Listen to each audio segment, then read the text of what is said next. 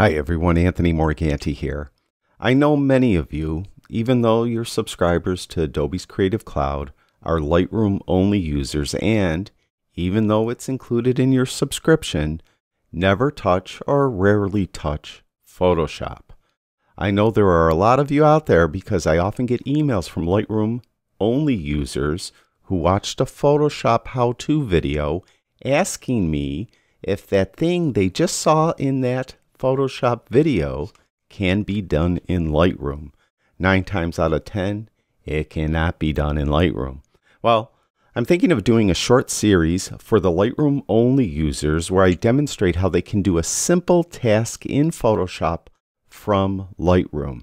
In today's video, I'll demonstrate how to replace the sky in an image.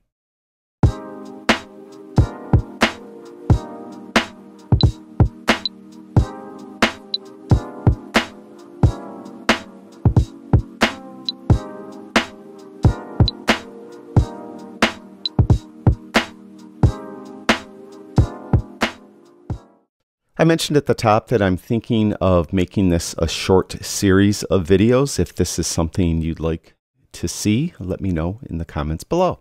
Now, I mentioned in today's video, we're going to demonstrate how easy it is to use Photoshop to replace a sky when you're working in Lightroom. So I have this image here, and I did some basic processing on it, and I'm ready to replace the sky in it. Now, to replace the sky, just right-click right on the image, go down to Edit In, and then go over to Edit in Adobe Photoshop. In this case, the time I'm making this video, it's Photoshop 2022.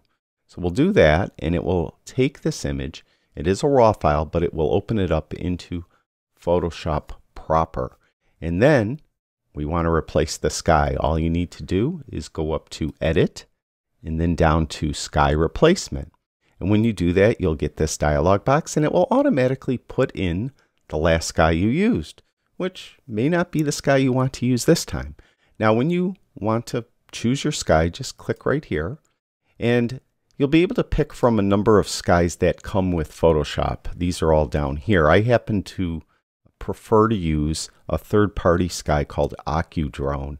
I'll have a link to those in the description below this video. And for this image, I think maybe like a crystal blue sky might look better. And then you could just click on them and it will swap out the skies for one another until you find a sky that you kind of like. And I'm not going to go through all these. This isn't an OcuDrone video. This is a Photoshop video. Let's choose this one only because I want to show you something.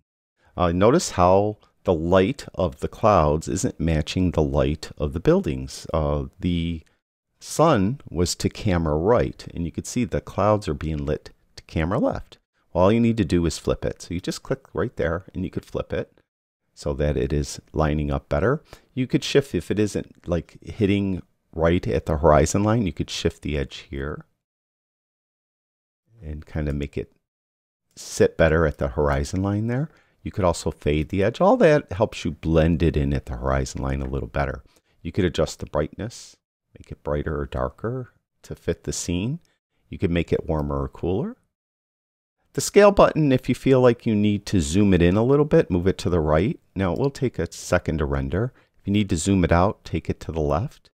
Unfortunately, if you zoom it out too far, you'll start getting these edges over here. So the default value for the scale slider is 100. So you could just type back in 100 right there and you'll get back to where it was.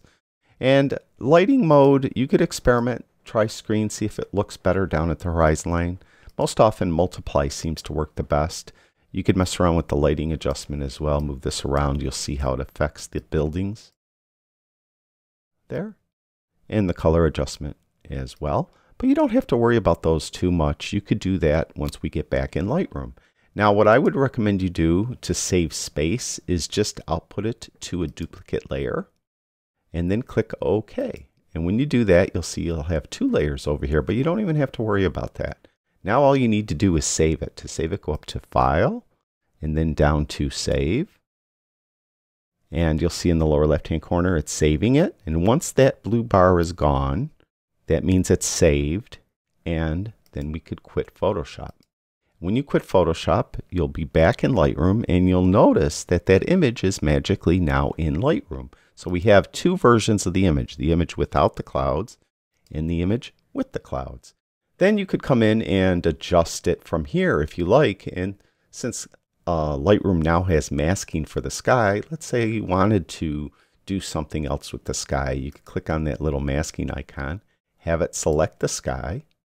And then once it selects the sky, then you could do something here. Let's say we just wanted to warm it up a little bit. Like that. Or maybe we wanted to make it a little more dramatic, add some clarity. So you could see how you could adjust it from this point forward in Lightroom. So that is one easy operation that you could do in Photoshop from Lightroom. So you could do like 90% of your processing in Lightroom and just pop over to Photoshop, go up to that edit, then down to sky replacement, replace the sky, save it, go back into Lightroom, and then you could edit it from that point forward. Now again, I'm thinking of doing a short series where you're doing most of your work in Lightroom and you're just going to pop over to Photoshop to do something very quickly and then come back into Lightroom. If there's anything specific you want me to demonstrate, or if there's something you think would be of interest to a lot of people, let me know in the comments below. And as always, thank you for watching my videos. I really do appreciate it. I'll talk to you guys soon.